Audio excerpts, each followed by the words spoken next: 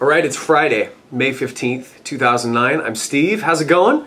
It was beautiful outside in New York today. Not that I really got to see any of it. I was in this room for the whole day. But it's beautiful outside, and that's it. Apparently the rest of the weekend is going to be rainy and I think some thunderstorms.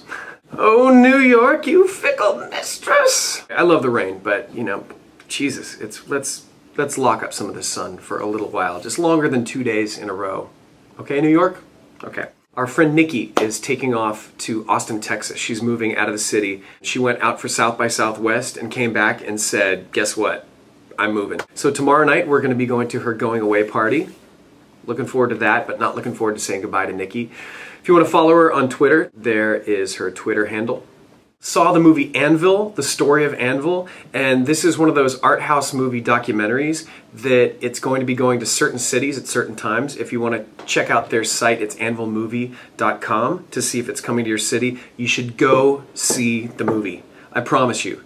If you don't like it, I'll come and give your dog a back massage. Just go see the movie, because it's amazing. It is the story of a Canadian heavy metal band that started in 1973, and their musical contemporaries were Metallica and then Bon Jovi and a lot of other like kind of hair metal bands, and all those other bands, they did pretty well. Anvil never gave up, and they still friggin' rock out with the cocks out, but they never made any money. So it's a really, really intense, moving, and super funny look into the drive that people are born or afflicted with that makes them want to do things like that. I'm familiar with this type of affliction, but even if you're not, it's beautiful. I mean, it's like you cry, you laugh.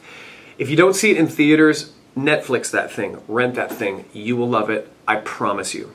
My last video, I talked about my shock and amazement that I'd gained 20 pounds since moving to New York 2 years ago. I'm not saying I'm a total fat ass by any means. I'm just kind of announcing it to the world so that I keep my promise to myself and get rid of the extra pounds as soon as possible. I've gotten rid of 5 pounds since Monday, which is when I started. It's 1/4 of it out of the way. Like a friend of mine said, it's probably all poop and water weight. So I'm not getting my hopes up. I really need to start running and going to the gym and really just throttling that.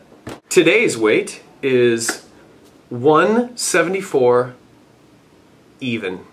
That's right, folks. Also, what's going on? The Lost finale was this week, and I'll be honest, man, that thing has taken so many twists and so many turns, and I can't figure out what any frigging character is about anymore, except for Sawyer. Seems about like the only guy who seems like the same guy he was as when the show started. Jack has turned into this.